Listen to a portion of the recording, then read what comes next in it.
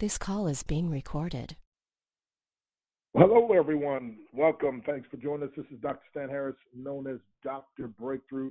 Thanks for joining us on this Breakthrough Uplift Leadership Call. Again, uplift. We're uplifting ourselves, uplifting each other, and together we will uplift the world. Now, we've got a special guest speaker, so I need you all to send out a text, a tweet, or whatever you do real quick, because we got a powerful, powerful presentation coming, Susan Hamilton.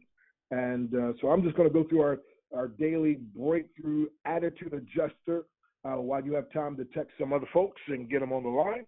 And it's going to be an incredible, incredible call. I promise you, my friend, it's incredible. All righty, my friend. Wow. What a great day to be alive. I feel dynamite. I like me. I accept me. I love me. I'm going to have a super fantastic day today because I'm too blessed to be depressed. I'm too blessed to be stressed. Too glad to be sad. I'm too anointed to be disappointed. I'm too elated to be agitated. Too legit to quit. Too grounded to be confounded. Too gifted to be restricted. Too grateful to be hateful. And too saved not to be getting paid. Circumstances are lining themselves in my favor. I'm healthy, physically fit, and intellectually equipped. I have wisdom far beyond my years. I'm an extraordinary person with incredible abilities, which I will use to add value to others' lives, knowing that as I empower others to reach their dreams, I will automatically reach my own. I anticipate meeting the person or group of people today who are willing to use their power, wealth, and influence to empower me to achieve my dreams. All day long, people will go out of their way to bless me. Today, I will add great value to someone's life. I will show compassion to those in need. I will give strength to the weak and inspiration to the weary. Someone needs what I have to offer, and I gladly make myself available. I embrace abundance, and it embraces me. I'm abundant in every way. I am an abundance magnet. I like money, and it likes me. It's attracted to me, and it comes abundantly from many sources. I circulate God's money wisely because it's a tool to empower those in need. It's also a way of keeping score of how many people's lives I added value to. Money flows freely and frequently from expected and unexpected sources in exchange for the value that I consistently bring to the marketplace. I may have been broke, busted, and disgusted, but now I declare that I am rich, growing, and overflowing. My business is booming and checks are zooming. I'm happy on purpose. I'm experiencing great victories, supernatural turnarounds, and miraculous breakthroughs in the midst of great impossibilities. I am an overcomer.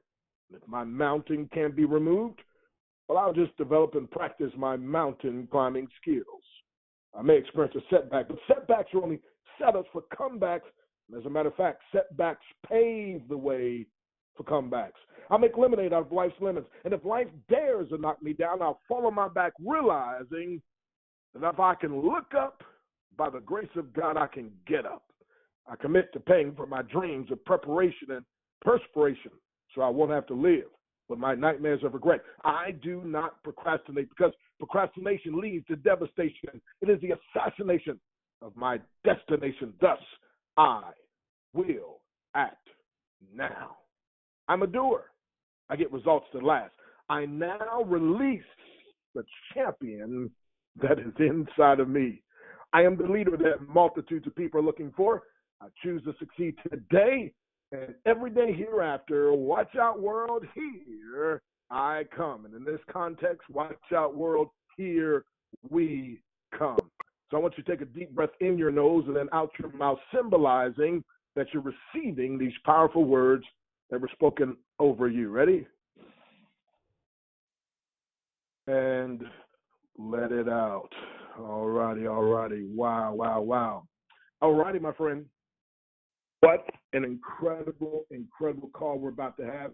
And so we'll get something to write on and make sure you have something to write with, because in just the next few moments, I'm going to introduce you, my friend, to someone who is going to pour into your life. And I just had such an incredible conversation with her the other day with Adele.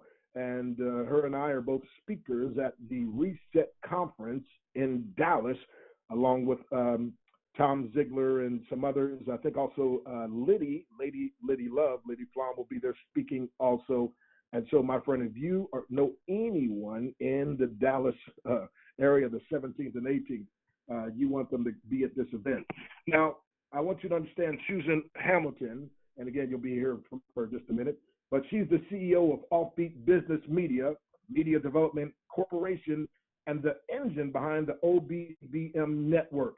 Her team works with local businesses to produce television, podcasts, and advertising that supports the local business community in the DFW area. Susan teaches that with the right approach, media makes money for the audience, the host, and advertiser. Susan coaches hosts to develop programs that build up and solve problems for the future of other local businesses and putting power back in the right hands. So, of course, you all know my ABCD, that stands for Adorable Brown Caramel Delight. My wife, Nadia, we say if it's not win, win, win, we're not in. But whenever it's win, win, win, we're all the way in. And so that's the approach that Susan has. That's why she's been successful. That's why, my friend, today you're going to enjoy her with great delight. So, Susan Hamilton, welcome to the Breakthrough Uplift Leadership Call. Oh, my goodness. Can you hear me okay? I don't normally do a call-in show. How's this going? Loud and clear, champ. Oh, my goodness. I'll tell you what, Dr. Breakthrough, I'm just learning about you, and I am very, very excited about the message you're sharing as well. This is going to be a huge conference. Definitely. I got to looking through your material and realized that we have some of the same instructors and mentors in our lives. Fabulous, fabulous, fabulous. So excited to be here. Thank you for having me. Well, we're excited to have you and appreciate the work that you're doing, making a difference in people's lives. You know, I always say that there's three levels of success. Number one is making money, and unfortunately, most people stop there. Number two, a higher level is making a difference. But number three, the highest level, and that's where you reign, that is making money while making a difference. Because the more money we make, the more difference we can make. The more difference we make, the more money we can make. And it's just an incredible, incredible cycle. So, Susan, we've got folks here that are just hungry to hear what you have to share.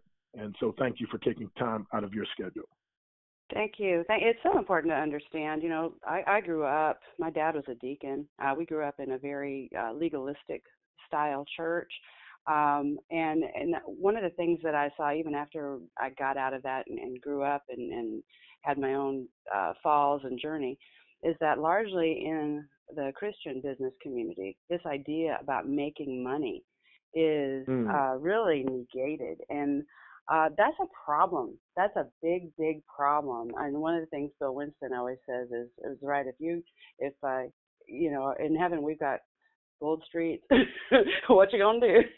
You can't handle the idea of how money is a part of how we get things done, something that we can enjoy as a tool when we're not worshiping it. We can really make this huge difference. And it goes right back to the garden where he said, here's all the stuff that's for you. Go take it and take care of things, right? Steward things with these resources I've given you. So to say that what we're working on is just a Friday's payroll, well, that's just not enough. Exactly. Not at all. And so tell us a little bit about what stimulated you to start this OBBM network. And I know you've been empowering people and making a difference in people's lives. And that's why Dell has you as one of the speakers there, along with Tom Ziegler and others. We had heard from Dr. Ed Llewellyn. But so tell us a little bit about what you're doing and what you empower people to do.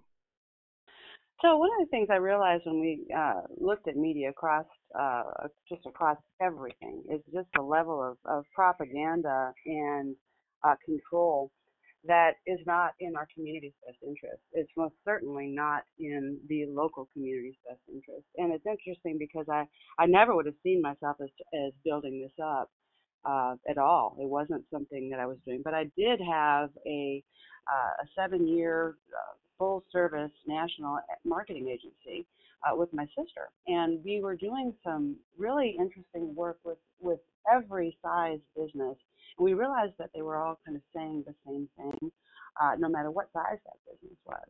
And later on, through the events of our lives and what we started to experience personally, we started realizing that, ooh, the struggles are real all the way across the board. It's not just a particular group.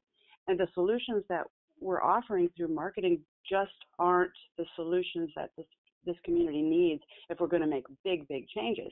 And what I mean by that is I would hear people all the time say, you know what, I'd love to, I get the purpose thing. I'd love to be able to impact homeless veterans or sex trafficking, or I'd love to be able to work in these fields, making sure that the hungry are fed. All of it, but I just don't have the time and I just don't have the money. And throughout my journey, I ended up volunteering in the prison system, looking for success stories, and I loved it. I realized that my heart was there. I realized that while the Lord taught me marketing, He also put my heart in the prison system, and I really tried to figure that out. What's going on with that? And I realized that I was developing a skill I didn't even know I had. I had no idea I could speak to groups. But when you got a captive audience, as you know, you start to realize that you can really have a little more influence, a little more room. And I started growing in this space, and I really think it was a God thing. I started realizing that what encouragement did wasn't just a one-on-one conversation. Whoa, we can encourage masses of people, and they need it. They need it desperately. And the other thing I saw is that we're throwing people away. We're throwing away people because they realize that they're having trouble retaining information because of the choices that they've made in their histories, right? And their families are sick of being hurt. They've given up. Mm-hmm. And a lot of them are not being visited, and they're left for long periods of time with no communication from the outside world. And what I realized was, this is too big. What do we do? And I was asking agencies that work inside the system, because there are a handful of agencies inside the system that are doing a great job, God-fearing systems and there's a lot of legalism in there too, but it comes together, right? It's all stair steps. And right. And the thing of it is, I said, well, why aren't you everywhere? If this is a system that works and it's a God thing, why on earth is it not everywhere? What is that? And they said, geez, we need more money and we need more hands. And when I heard that, it just rang in my spirit. Well, geez, that's what I learned in marketing. I know exactly how to help people have more money and more time. Oh, is that the issue? Is that the dot I'm supposed to be connecting? And then I started paying attention to what a lot of business coaches were doing. I was networking, and I needed to hear other voices. Because for 7 years, I did not network. I didn't even know. I wasn't brought up in that culture, didn't communicate like that. I had no idea how important that was. And so when I started doing that, I really did it to hear other voices. I wanted to confirm that the things I knew that I was feeling in my heart, the things I was recognizing, the things I was reading in Scripture were in fact true for business. And so I started paying attention, and I heard people say, especially in the Christian business community, I can't work with that level of business, the local family business, the people that put their necks out to hire from these broken communities, the people that are willing to take chances on them, whether it's a family member or a friend of a family member or somebody in their circle of influence that says, hey, can you give them a job? They are taking on these challenges, and they're unprepared and they're unequipped, and it's kicking their butt. But business coaches take a look at that and go, whoa, I can't make any money there. They won't. I've tried. I want to, but I can't. They won't take my classes. If they buy tickets to my events, they don't go. And if they purchase from me, they don't take the time to implement. And so there's all these missing gaps, and I'm losing my tail trying to help these people that don't seem to care. So there must be a group of people that just doesn't care to grow. And man, did that yank at me. I hated that because I grew up in a local family business. I don't believe that. I think we've done a really, really poor job of reaching into the community and giving them what they need. Because when you give them what they need, they're attracted to it, right? And that's what the gospel does. So anyway, that's really what led me to go, okay, so we're believing a bunch of garbage, and there's nothing out there to really encourage us. The OBBM network was really born. It was a stage thing, right? I mean, first we had a radio show. We started a radio show in 2014, and we went from that to a station and from that to a network in a relatively short period of time.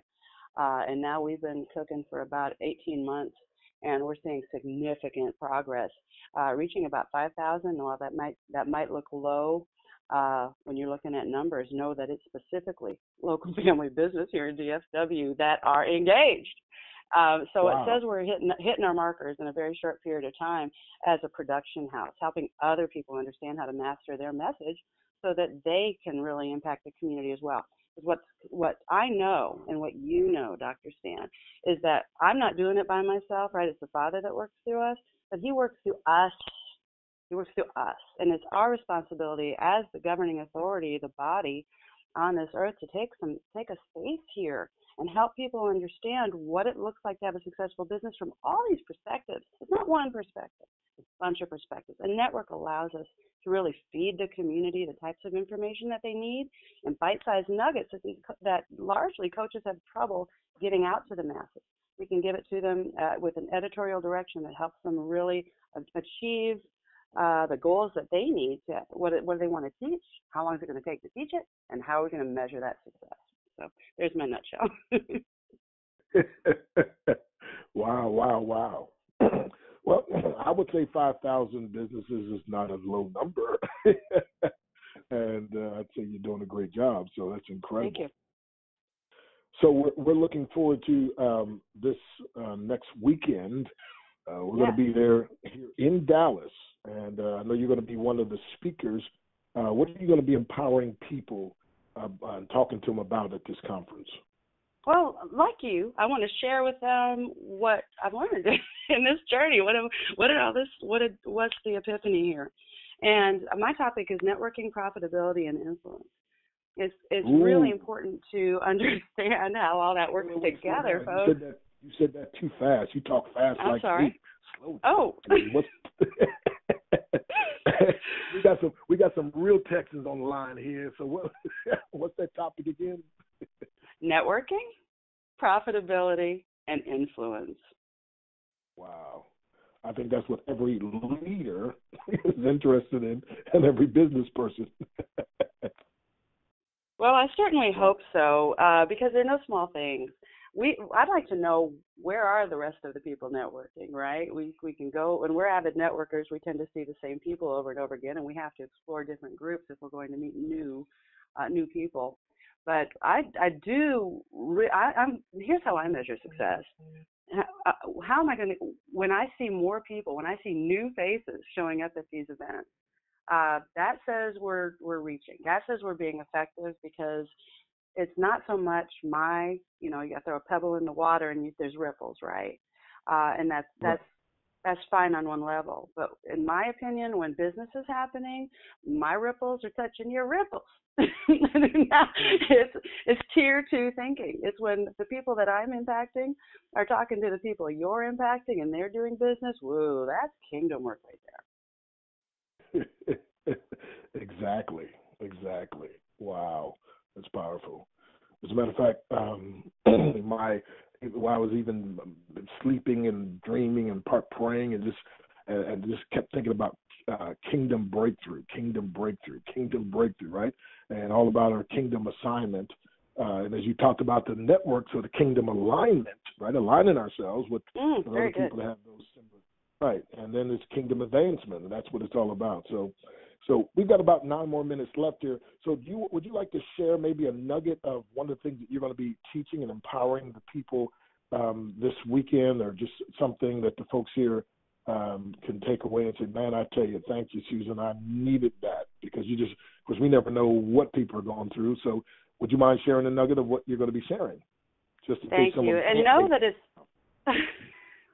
just know it's as a host, I'm used to asking the questions, so I'm having a paradigm shift here and having to learn how to be on this side, which is good for me. It's great for 2020, right? To step into a new position and understand how it operates. So I appreciate this opportunity. But one of the things is we need to understand the difference between facts and opinions, right? There's things that we tell ourselves. For instance, this person is always late, right? this always happens or that never happens. And I know that's really basic for most of us who've had any success in this world, as we learn to take out the always and nevers, right? Unless it comes to the kingdom, because those things are pretty definite. We are always loved, and all the things that you said when you open things up, that's true. That's true.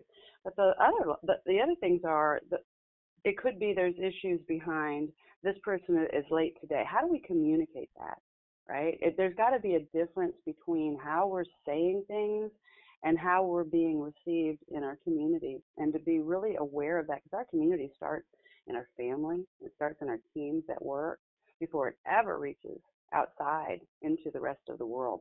So if we can recognize that thing, recognize the lies, yes, that we tell ourselves, but also lies that the enemy sows into us. There's voices that we're hearing that are not ours, and we need to be so aware of that so we can capture that thought, right? We have to choose the things that we believe. And sometimes that starts with owning our emotions and really understanding where we're coming from, so we can do a better job of that communication, so we can just kind of cut out the garbage in our heads. If it's in your head, if it's in your heart, it's going to come out your mouth. And that is going to put some destruction in place. Just like the ripples we talked about earlier. They're going to work one way or another, right? They're for good or for the kingdom of the enemy. And it's going down. So we don't have any business playing over there. I think that's important. And I don't know if one thing I heard you say, Dr. Stan, earlier is, the affirmations and the what you're decreeing. You know what I dig about that? What I totally dig about that is, in the Christian business community, you hear the phrase servant leader. You hear it all the time. But I'd like to help us all be aware that we are servant kings. He is the King of Kings, the Lord of Lords. And we are, and he gave us that beautiful vision of that. It's not the same thing as a servant leader. There's more authority in it. And we've got to really step into that space. And part of that is decreeing a thing, as Bill Winston always says, right? That's true. A king decrees a thing. And we do. We need to understand, just like you did, just like the example that you're setting, those decrees. And I wonder here, this is something to consider. I don't think in generations past that was as important. I don't think we had to deal with, to be as proactive about that that practice as we do today, because we didn't used to have all these distractions. Our life wasn't so busy, but these are escalated times. We're getting ready for the King. He will be back. And when that happens, are we going to be ready? Will he find faith on the earth? Well, with all the distractions the enemy's throwing at us, that's what it's designed for. It's designed to keep us from really stepping into who we are, which actually takes a real high level of faith. Not hard to get, but if your belief system is all over the map and you're not focused and you really don't know who you are, you're gonna struggle here. So